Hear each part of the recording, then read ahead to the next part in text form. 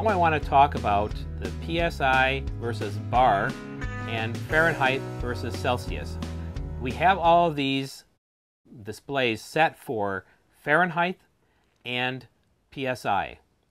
So if you want to change that, you want to say you're in a different country, say you're in Canada and you want Celsius instead of Fahrenheit, you can do that.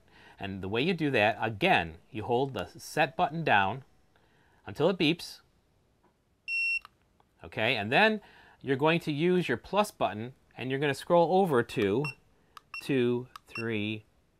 You do 3 times. You could set the PSI or your bar. So you can always set this to bar by selecting that. Once you get into the set, you'll see PSI and bar on the screen. You select it. And then you use your plus or minus button, like I did just then. And now bar is selected. And I'm going to hit set to save it. I'm going to go out of this using the back button.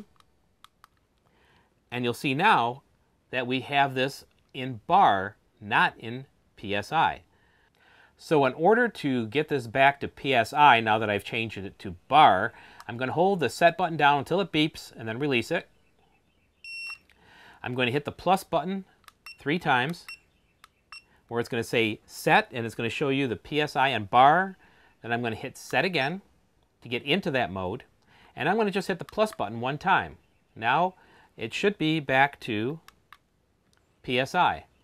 All right, I'm going to hit set to save it. And now when I go back to the main screen, it will be in PSI. Now I'm going to hit plus 1 more time. That would be 4 if you're coming right into it off the main screen. And you'll see that it shows Fahrenheit and Celsius.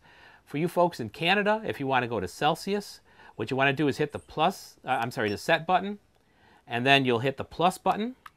It'll show you Celsius on the screen. Hit set again to save it. And now when you back out, everything will be in Celsius. And we're going to do that. So now you see the temperature, instead of 72 degrees, we're looking at about 22 degrees Celsius.